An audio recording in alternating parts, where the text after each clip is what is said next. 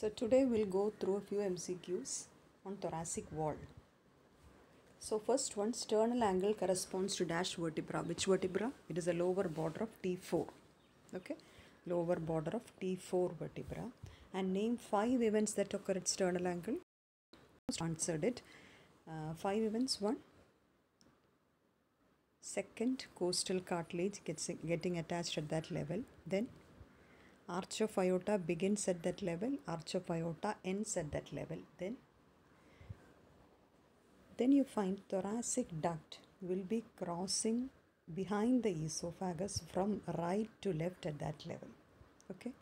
Then the sternal angle, that imaginary line passing through the sternal angle will divide superior mediastinum from inferior mediastinum. One more transition or one more change event occurs at that sternal angle in relation to dermatome. Can you say that? Above the sternal angle, what is the dermatomal supply? It is C4. And below the sternal angle, the dermatome is T2. So at the level of sternal angle, you find a discontinuous dermatome, C4 above. And after that, what happens is C4 dermatome just above the sternal angle, and then C5 to T1 will form the brachial plexus so as to supply the upper limb, and thus just below that you get T2. So these are some of the events that occurs at sternal angle. So look at that. In that figure, you are seeing that imaginary plane dividing the mediastinum into superior mediastinum and inferior mediastinum. Okay, other events also. And it is, what do you mean by sternal angle? Actually, it is the manubrium is actually meeting at the body of the sternum at sternal angle. And you will see the second costal cartilage to which the second rib is attached is at that level. Then name the boundaries of thoracic inlet. What are the boundaries of thoracic inlet? In front, you have the upper border of manubrium, behind T1 vertebra, and on either side first rib. So why this thoracic inlet is so important is you find a applied aspect there, often described as thoracic inlet syndrome, where certain structures could be collapsed, leading to different manifestations in the patient. So these are the boundaries in front sternum, behind thoracic T1 vertebra, and on either side you find the first rib. So in the center you find the two main tubes, that's a trachea, and just behind that the esophagus, and on either side of it you find the two lung, the apex of the lung covered with cervical pleura, which is in turn covered with suprapleural membrane or Simpson's fascia. Okay, so these are the structures, main structures, plus of course you find important vessels there related to the thoracic inlet. Which of the following is a typical intercostal nerve? Which one? It's a fourth thoracic. Why you say fourth thoracic? Because for you to say a nerve as a typical intercostal nerve, it should be confined entirely or exclusively to the thoracic wall. First thoracic, you can't say it is to the thorax, confined to the thoracic wall. Why? Because it is forming brachial plexus, the ventral ram. One is to brachial plexus. Then B, second thoracic is also not a typical intercostal nerve. Why? Because it is forming intercostal or lateral cutaneous branch of the second thoracic nerve is forming intercostobrachial nerve, which of course has got a small innervation in the upper limb. So second thoracic can't be considered as a typical intercostal nerve. Seventh thoracic, no. Why? Because it has got innervation in the abdominal wall. So fourth thoracic is a typical intercostal nerve. Which of the following are typical intercostal spaces? Very easy one. Which one? It's third to sixth. Internal thoracic artery is a branch of, what is it? Internal thoracic artery is a branch of first part of subclavian artery. You know subclavian artery? You know arch of aorta? Arch of aorta gives 3 main branches. You learn later. One is brachiocephalic trunk, left subclavian left common carotid. So these are the three branches you get from arch of aorta: brachiocephalic trunk, left common carotid, subclavian. This brachiocephalic trunk again is divided into a right subclavian and right common carotid. Okay, so what happens is this subclavian artery will be divided by one muscle in the neck termed as the scalenus anterior into three parts. First part, second part, third part, just like your axillary artery. Do you remember axillary artery is being divided by your pectoralis minor into three parts? Just like that, subclavian artery is being divided by your scalenus anterior muscle to three parts: first part, second part, third part. So you get certain branches coming from first part, some from the second part, some from the third part. So from the first part of subclavian, you get three branches, and you remember it as VIT, V-I-T. V is for vertebral artery. I is for internal thoracic or internal mammary artery. They are the same, internal thoracic or internal mammary. And T is for thoracocervical trunk. So these are the three branches you get from the first part of subclavian. One, vertebral artery, then internal thoracic artery, then thoracocervical artery. Just for completion's sake, I'll say this thoracocervical artery is again divided into three branches. They are SIT, S-I-T. Remember it as S-I-T. S is for suprascapular artery. I is for inferior thyroid artery. T is for transverse cervical artery. Some branches of this you have learnt while you're studying upper limb. Do you remember that? So internal thoracic artery is a branch coming from the first part of subclavian. Now name its terminal branches and the level of termination. The terminal branches are, can you name them? Musculophrenic artery and superior epigastric artery. This level of termination is at sixth space, sixth intercostal space. So you have seen when you're viewing the dissection videos, you must have seen internal thoracic artery when you cut across the rib cage and retract it on the anterior wall, just close to the sternum on either side is internal thoracic artery. So look at that. What you're seeing here is you're viewing the sternum from behind. So you're viewing sternum from behind, and on either side you're seeing the internal thoracic artery. It's passing down, reaching the sixth space, dividing into superior epigastric and musculophrenic artery. You see it's coming from first part of subclavian artery. Okay. Left superior intercostal vein drains into dash and right superior intercostal vein drains into dash. Can you give the answer? Look at that. You should be familiar with the drainage of posterior intercostal veins. So what happens is, on right side and left side, this posterior intercostal veins shows a peculiar drainage. It's not on right side. Look at that. It's the right first posterior intercostal vein will drain. Look at that. It is draining into right brachiocephalic. Left side also it is draining into left. What you see is second, third and fourth will join together to form the right and left superior intercostal veins. So on right side, this right superior intercostal vein, you're seeing second, third and fourth will join together to form the right superior intercostal vein, which will drain into azygos vein. Look at that, it is draining into azygos vein. But on left side, the second, third and fourth join together to form the left superior intercostal vein, which drains into left brachiocephalic vein. So that is the difference.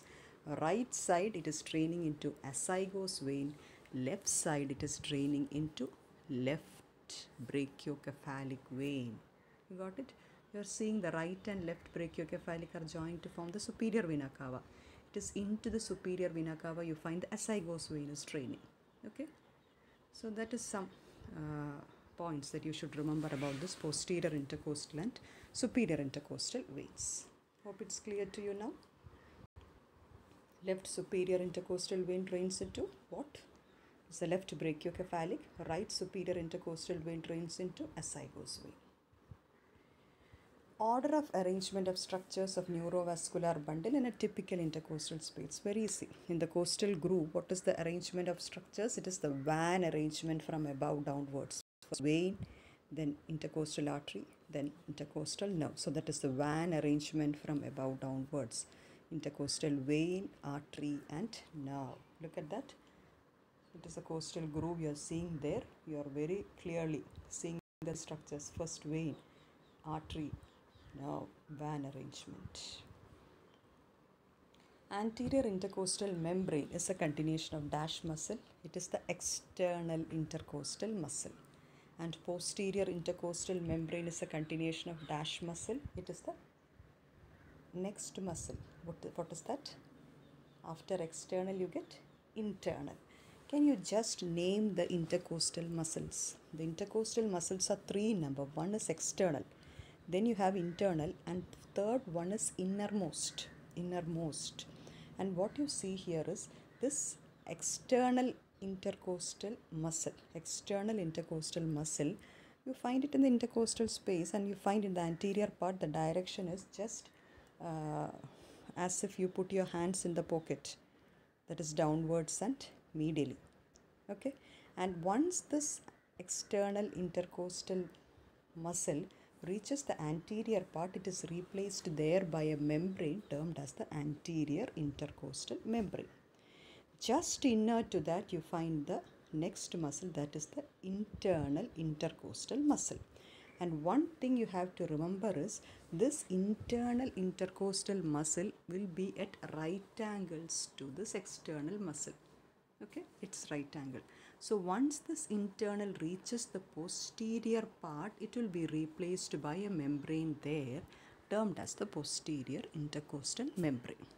Still inner to that you find the innermost. So always remember the internal and the innermost will be of the same direction. Both will be in the same direction. And these two will be separated by the neurovascular bundle.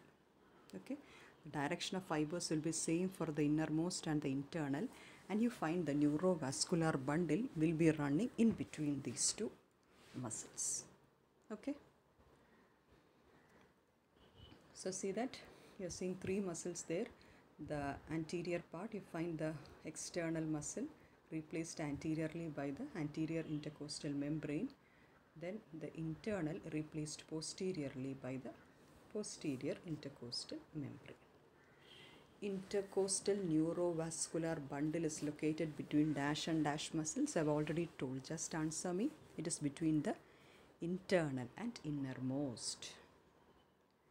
In upper six spaces, anterior intercostal arteries are branches from dash. Can you answer it? In the upper six spaces, they are the branches coming from internal thoracic artery. So look at that figure. You're seeing subclavian artery. From the first part of subclavian artery, you're seeing the internal thoracic artery coming. It is reaching the sixth space and then dividing into superior epigastric and musculophrenic arteries. So look at that. In the upper six spaces, it is coming from internal thoracic or internal mammary artery. Which one? Anterior intercostal arteries. In the lower three spaces, it is coming from musculophrenic artery. Posterior intercostal artery in the fourth space is a branch of what? So we have discussed anterior intercostal arteries. In the upper six spaces, anterior intercostal artery were branches of what all? Branches of upper six spaces, it is branches of internal thoracic or internal mammary artery. Lower three, musculophrenic. So posterior intercostal arteries, in the fourth space, it is branch coming from descending thoracic aorta. The lower 9 spaces, it is coming from descending thoracic aorta. Look at that. You find the arch of aorta continuing down as descending thoracic aorta. This descending thoracic aorta will pass through the diaphragmatic opening in the aortic opening in the diaphragm and then continue as the abdominal aorta. So this descending thoracic aorta gives many branches. Out of this, one branch is this posterior intercostal artery to the lower 9 spaces. In the upper space, there are branches coming from the costocervical trunk. Okay. Anterior intercostal vein drains into, just like that artery. Where does it drain to? It should drain into superior internal mammary artery, draining into internal thoracic or internal mammary artery and musculophrenic, not artery, I'm sorry, anterior intercostal vein. So it should draining into internal thoracic vein and musculophrenic vein, right? Just like the artery counterpart. Drainage of posterior intercostal veins in all spaces, I think we have covered it once. Just look at that figure and answer. Right side, first one, right brachiocephalic vein. Left side, left brachiocephalic vein. Second, third and fourth joining together to form the, on right side, right superior intercostal vein draining into what? Azygos vein. Left side draining into brachiocephalic vein, and below that on right side all other spaces will drain into azygos vein. Left side, you see it is from 5 to 8 draining into accessory hemiazygos vein, and below that from 9 to 11 it is draining into hemiazygos vein. So in short, right side azygos system of veins are there, left side accessory hemiazygos and hemiazygos system of veins are there. Thoracic inlet leads to compression of which all structures? Many structures. Out of these two important structures, one, subclavian artery. The thoracic inlet syndrome usually occurs in certain conditions such as a cervical rib. Cervical, this is a picture showing a cervical rib is there. It can compress many structures, or it could be hypertrophied scalenus anterior. Then what happens is, if these structures, the structure that is very closely related to that is a subclavian artery. If subclavian artery is compressed, it often leads to decreased supply to the upper limb. Okay, and when you verify for the radial pulse, that will be weakened. And the next structure that could be compressed is the brachial plexus. The lower trunk of the brachial plexus also could be affected, leading to manifestations when the lower trunk is compressed. Then azygos vein drains into, very simple, answer it, superior vena cava. So I think we finished the MCQs. Most of you have answered it well. Whatever you have gone wrong, read the topic and then answer. Okay. So thank you.